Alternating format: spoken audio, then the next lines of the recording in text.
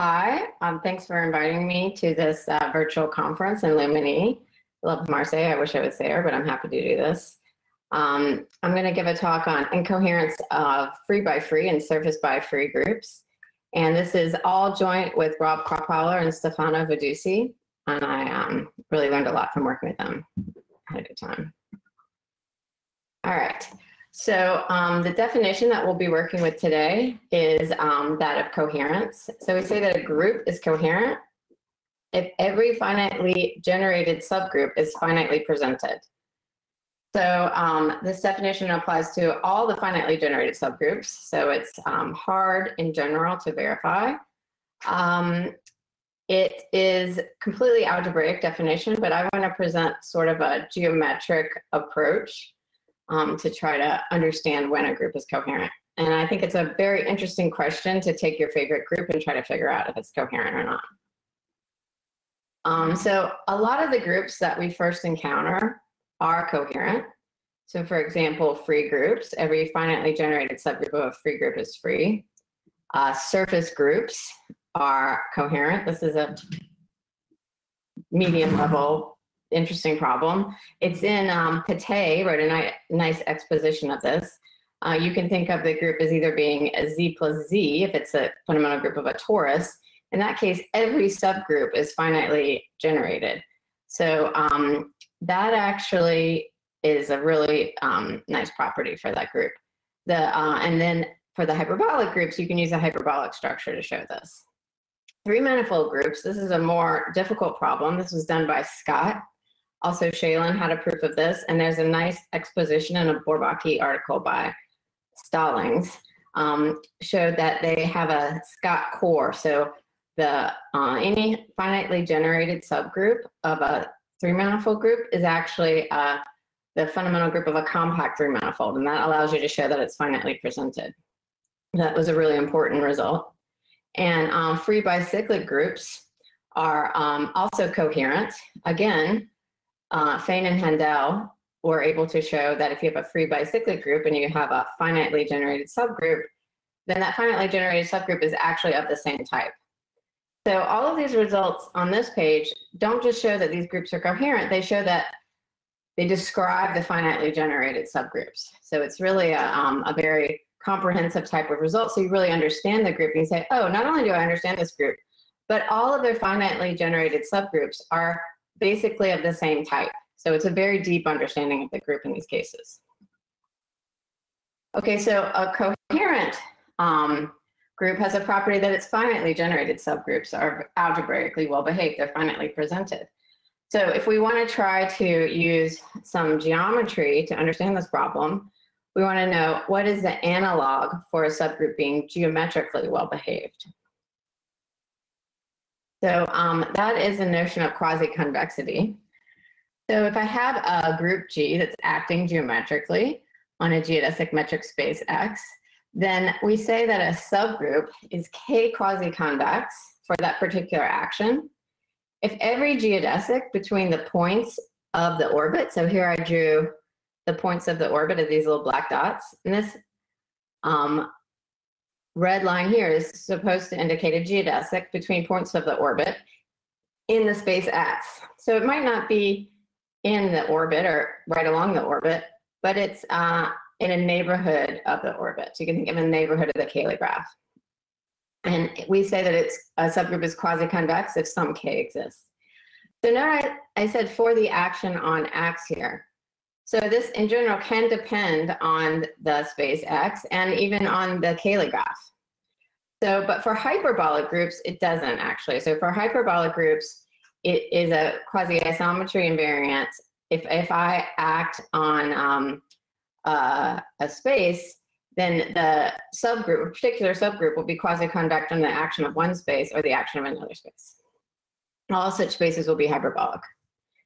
And furthermore, if I have a quasi-convex subgroup of a hyperbolic group, then it's going to act co-compactly on the whole of its limit set, and that is actually going to be another hyperbolic metric space.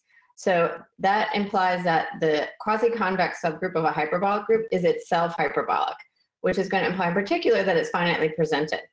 So if I want to understand hyperbolic groups and I have a quasi-convex subgroup, then I know automatically it's finitely presented, so that's not where the witnesses to incoherence are going to lie.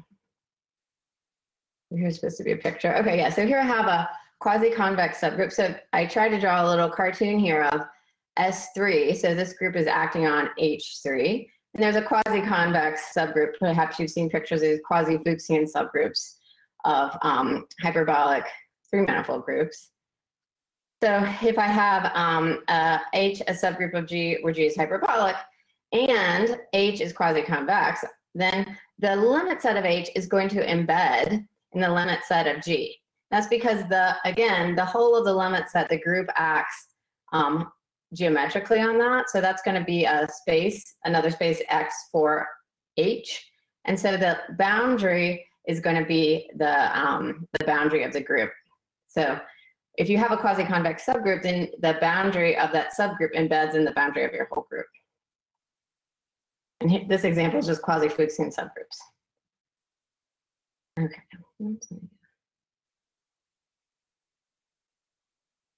All right, so locally quasi-convex,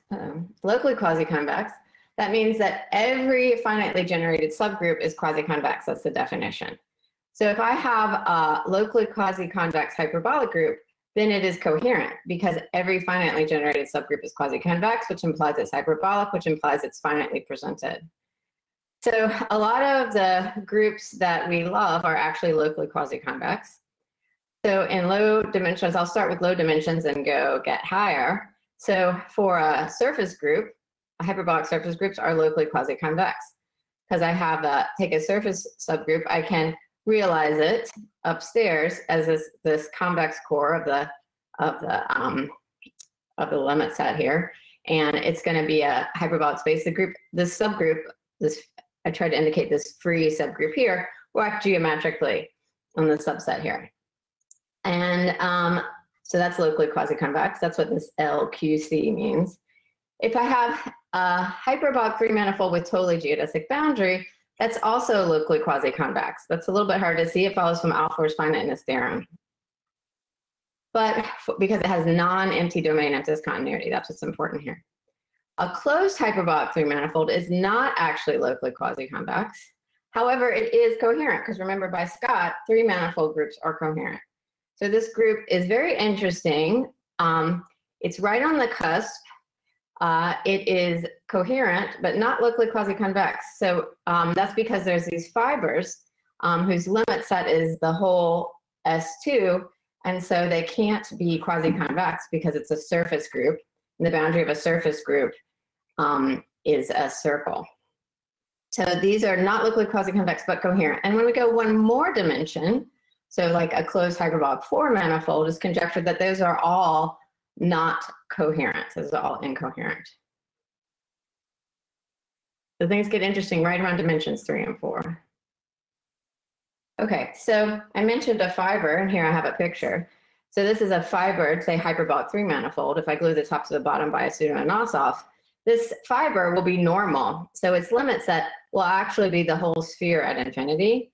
And so that can't possibly be quasi-convex because the boundary of this group, subgroup, which is a surface group, isn't the limit set of it in the boundary of G.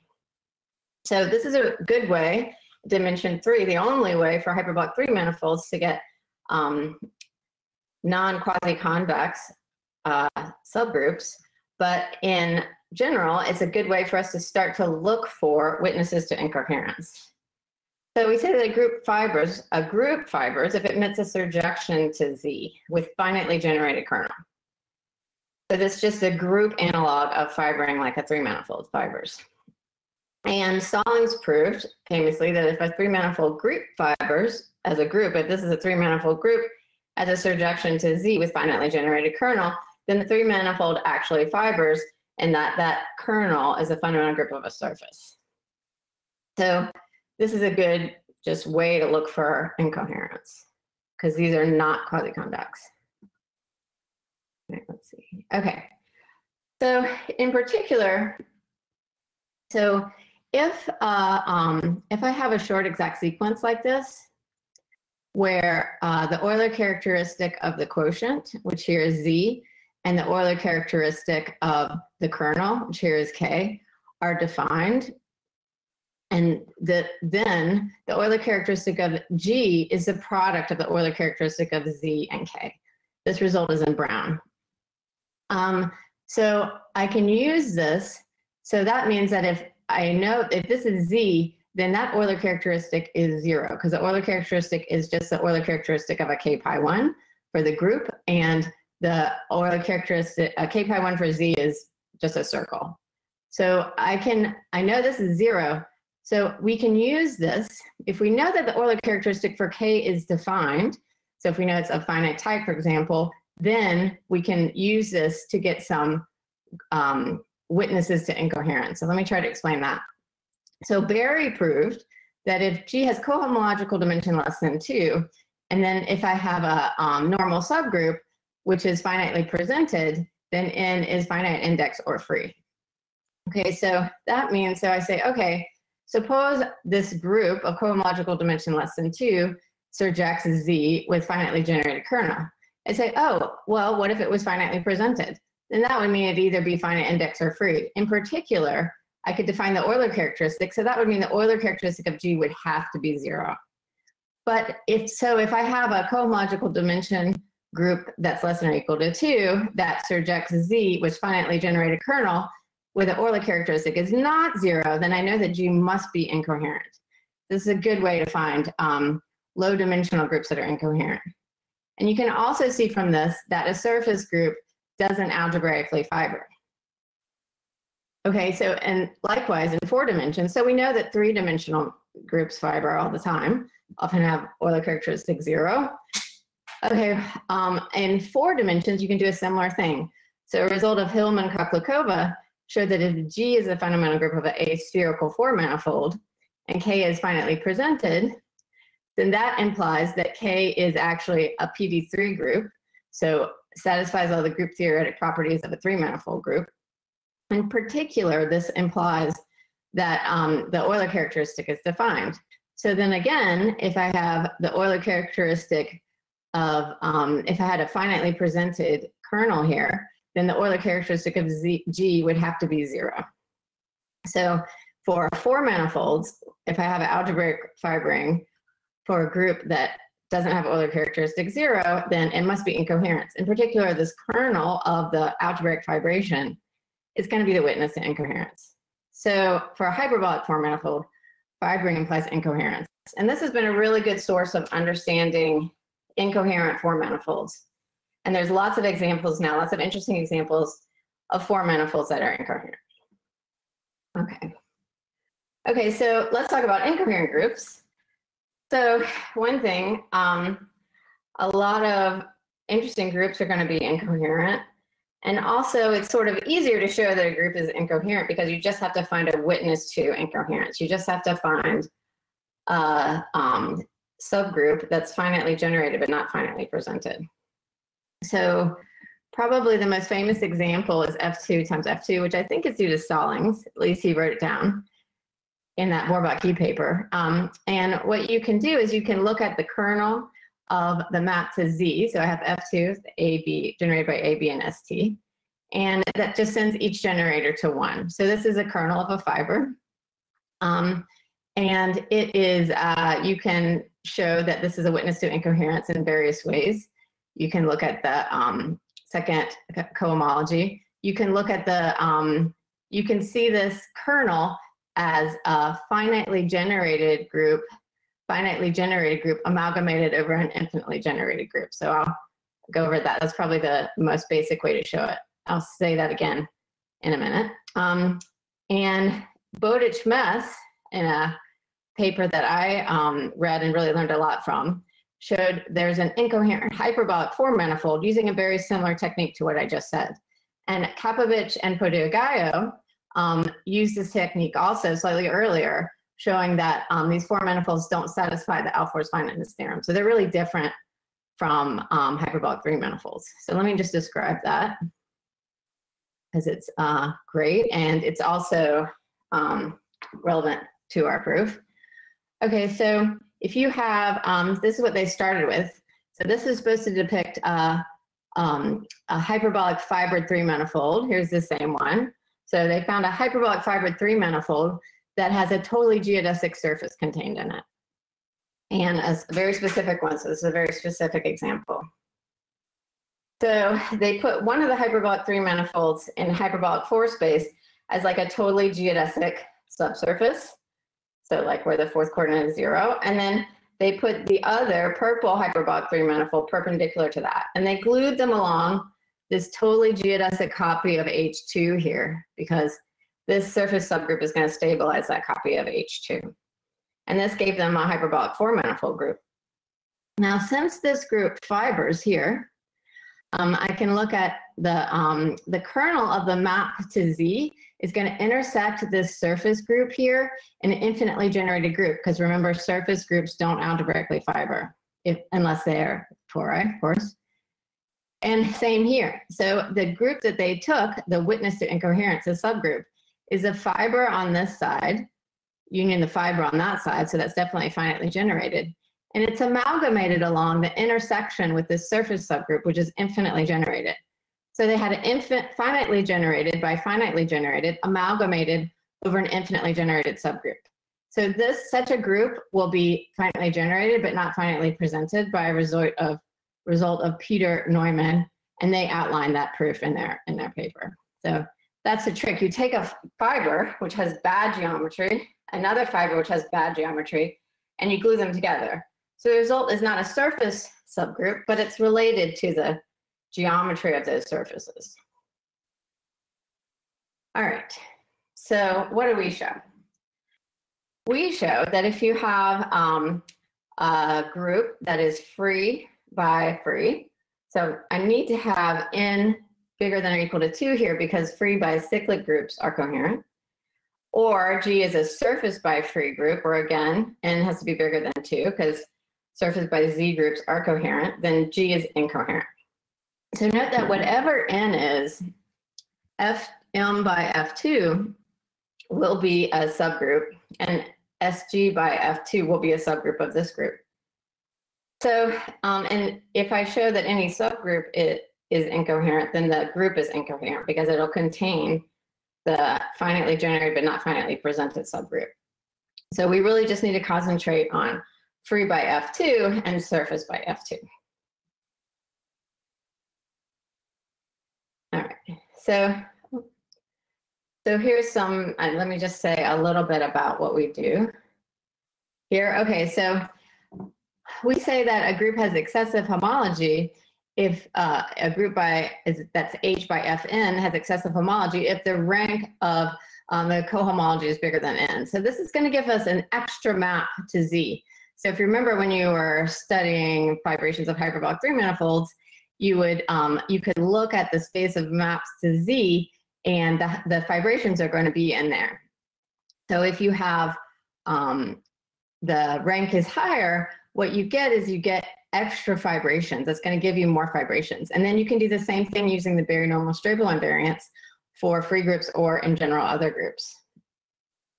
So we proved that if I have a group of the form free by free or surface by free, which has excessive homology, then it's incoherent. And the basic idea is that the excessive homology is going to give you another map to Z. So I have this fibered 3-manifold, and since I have excessive homology on the whole group, I know that there's an extra map to Z that doesn't just come from these two fibrations. So that extra map to Z is going to give me another fiber, and I also have that map restricted to this side give me another fiber. If I make them small enough, it'll have finitely generated kernel. So I could do this with Berry normal Strobel, for example. And then when I add a little tiny bit of that fiber to this fiber, I get something that's going to intersect this surface in the same as if I add a tiny little bit of fiber to this fiber. So what I get is I glue that new fiber on this side to the new fiber on this side, amalgamated along this. And again, you'll get a finitely generated subgroup amalgamated with another finitely generated subgroup along an infinitely generated subgroup. So it'll be incoherent. So another really important property that we use is the Riefers property. So this was introduced by Ian Agel back in the day when he was studying fibrations of hyperbolic three manifolds. So we say that a group is reefers, which is residually finite rationally solvable. If there is a sequence of finite index, you can take them normal subgroups G, which exhausts the group, this is important, and such that the kernel of the map to homology is going to be contained in the next successive group. Okay, so why is this a really strong property that's very useful? It's that if I have G in some GI, but not in some GI plus 1, which will happen because of this property, then that means G must be non-trivial in this homology because the kernel of the homology is contained in this successive subgroup. So that means that every element is going to be non-trivial in homology in some finite sheeted cover, which is very strong.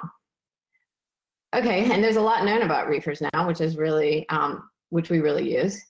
So a lot of people have done work on this. So let's look at this group. Let's just do Fm by F2. Then we want to say if there exists some S in F2 such that this subgroup is reefers, then G is incoherent. So if there is such an S, we're going to take one side to be this, and then we'll just pick another side to be some T, so that we get an Fm by F2 subgroup here. All right, so now the other side, so I have this T side, so I tried to draw, I actually drew a surface by F2, sort of a cartoon of that, because it's easier to see. And the proof is similar.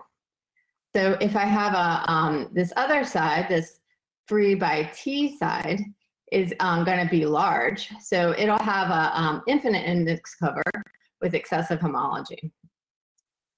Large means it has a finite index cover that surjects to F2. So sorry, it'll have a finite index cover with excessive homology. And so that'll, this group here will lift to some finite index subgroup. And I can find a cover of this, so some power of this S that stabilizes that. So this finite index cover, I can take it to be of the form a surface by Z, and then I can find a cover over here that agrees with it. And then I'll get a cover that is, again, a surface by F2. Okay, but it'll be an infinite index cover because I just sort of pieced them together. It's not a finite index at that point. So then the other side, so now I have this element, because this is large, this element is non-trivial in homology. On the other side, by reefers, there's a finite index cover of that by this property up here of reefers, where this particular element is non-trivial in homology. So I do the same trick, again, passing to an infinite index cover that looks like a surface by F2. My surface might be a finite index cover of the surface. But in this case, my G now, my element of the surface group, is actually non-trivial on both sides. So that is going to imply by Meyer-Vietoris that this has excessive homology. And then by our previous theorem, if you have excessive homology, then that is incoherent. So in that infinite index subgroup, there's a witness to incoherence. So the whole group has a witness to incoherence. And then we do the same thing for a surface group of different results that we need to use. We use a lot of people's results. Fortunately, people have done great work, really great work with all this. And again, we're going to get an infinite index subgroup with excessive homology. And so that means that infinite index subgroup will be incoherent. So the whole thing is incoherent. Okay, so that shows that if we have one side that's reefers, then the group is incoherent. But what if we don't? How can we reduce to this case? So suppose we have a subgroup H about Fm, then we know by Handel-Moser that H either contains some fully irreducible element, which is, so suppose that's F, that's going to imply that Fm by that Z generated by S is actually reefers, so then we're done. Or there's a finite index subgroup of H, which leaves a free factor invariant. So our free factor by induction will have to be rank 1, which means it'll just act by conjugation. So we can just quotient out by the normal closure of that to go down one dimension.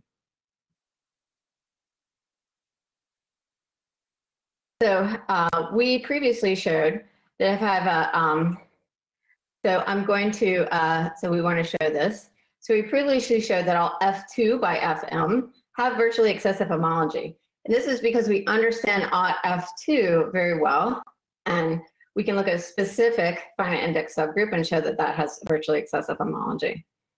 So we're going to induct on in. We have our Fm by F2 group. So we're going to quotient out by this rank 1 subgroup to get a Fm minus 1 by F2 subgroup. So either that has excessive homology when we're done, or we can keep doing it all the way down to F2 where we know it has excessive homology. And in any case, we can pull back. Sometimes this might be an infinite index subgroup if one of these elements is reversed to get an infinite index subgroup of G with excessive homology. All right.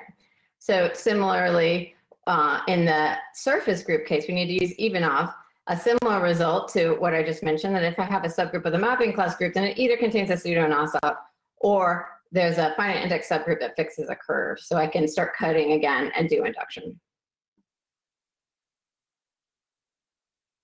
Okay, so this also allows us to, free groups are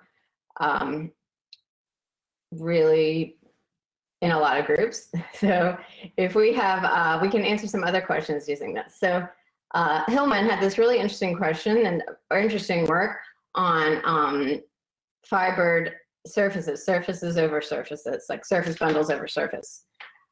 So he conjectured that the fundamental group G of an aspherical surface bundle over a surface is going to be coherent if and only if the Euler characteristic is 0.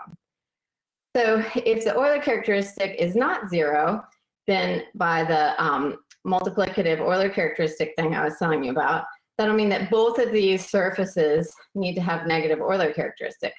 So in particular, this group G will contain a surface by free group because SH will contain a free group. And so it's incoherent by our surface by free, our incoherent result above. Okay, so what if it doesn't contain, what if its Euler characteristic is 0? So that would mean that either this subgroup or this subgroup would have to be Z2. So if this subgroup is Z2, then Z2 has this wonderful property that every subgroup of it is finitely generated. So if I have a finitely generated subgroup here, it'd project to a finitely generated subgroup here. And its kernel will also be finitely generated. And this will be finitely presented, and this will be finitely presented because both of these are coherent, so G will be coherent. Now, that was noticed by Hillman. So if you have SH being a torus group, then you can use a result of Berman, Lubotsky, and McCarthy that says Z2 subgroups of out SG are reducible. So that means I can cut this along. I can cut my surface. This is just a very simple reduction where each side is either like trivial or a pseudo-Nosov as I keep cutting. So if I look at my torus bundle over the surface, this side is going to be like a central extension of a 3-manifold. And here I'm going to have a torus bundle over the circle. So it'll be this will be a Seifert fiber space. In particular, it'll fit into a short exact sequence where the kernel and the quotient both have the property that every subgroup is finitely generated. So those will be coherent. And then I'll just glue my thing together. So I'll have this group where this side is coherent, these sides are coherent, is glued together along these really nice groups where every subgroup is finitely generated. So I have coherent, coherent, glued along. This is supposed to be a little graph of groups here. Subgroup where every subgroup is finitely generated. So this, by a result of Keras and Solitar, is going to be coherent. All right, I'm almost out of time. I am out of time, so let me just say this really quick. So we'll get a general framework in general for a one-ended hyperbolic coherent group when H is coherent, and Q some subgroup of the outer automorphism group of H. So I can look at the full pre-image in G, and we can say that G is going to be coherent exactly when Q does not contain F2. So this uses a JSJ decomposition for groups. So H is hyperbolic, so it has a JSJ decomposition where it has the pieces that are hanging Fuchsian either, so these will have automorphism groups like a surface, so we can use our surface by free stuff. The rigid pieces, which will have finite automorphism group, and the virtually cyclic pieces. And Levitt shows that you can write the subgroup of out H here as you can look at just like partial conjugations on these pieces, and also, and then it projects to the mapping class group of the Fuchsian pieces. And so you can use that to piece together this group of automorphisms here, similarly to how I did before. Okay, I will end with just a few questions. I wish I had time to say more about that. Okay, so do free by free and surface by free groups virtually fiber? We actually don't know this because we construct infinite index subgroups that have excessive homology. We don't know if this happens in a finite index subgroup. We can show this for F2 by Fn because we understand aught F2. So there might be some more properties of aught Fm that show that we actually can't do this because it's not as nice. So another classic question is that I really love is coherence a quasi-isometry invariant? That's not known. A more tractable question might be local quasi-convexity. Question that Wise asked in a really nice survey on incoherence called, I think, Introduction to Coherence, is if you have groups with Euler characteristic greater than 0, are those incoherent? He asked this in the two-dimensional case, I believe. So, but all the examples of groups with positive Euler characteristic are incoherent. And then also, there's been some work done by Lauder and Wilton and also Wise, showing that if you have a strong form of negative Euler characteristic, then you're actually coherent. So that's a very interesting dichotomy there. Oh, and thank you.